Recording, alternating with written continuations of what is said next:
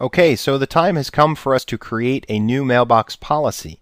And that's because we've already gone through the process of creating new managed default folders and custom folders.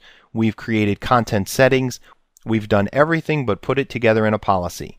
So if we go to the Organization Configuration Work Center under the Mailbox node, here we have Managed Folder Mailbox Policies, and there's nothing there. So this is going to be our first policy. So to do that, we'll use the wizard, the new Managed Folder Mailbox Policy wizard. And we'll start with a name. Let's just call this one First Mailbox Policy.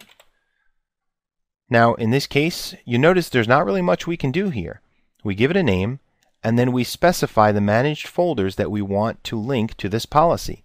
If we click Add, we recall that we have deleted items 2 that we created and set up content settings for. We have inbox, and we have old faxes. So let's start with deleted items 2, and we click OK. If we click Add, we're going to select inbox and say OK, and then add the old faxes managed custom folder and say OK. So we have everything rolled into one policy, and we click New. That's completed. We click Finish, and there is our policy. Now if we need to, we can always delete the policy by clicking Remove, or we can go into the properties of the policy. We can remove items from here if we'd like to change the policy at any time we want. But that's pretty much it. Creating a policy is an easy thing to do once we've gone through the process of creating our instances of managed default folders.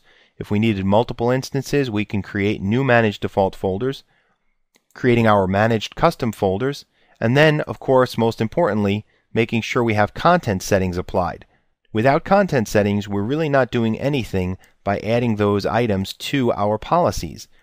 So once we have all of the content settings applied, then we can create a policy that's worth something. But this policy is still worthless because it hasn't been applied to any users. We're going to do that in future lessons. So I hope you found this informative, and we'll see you in the next lesson.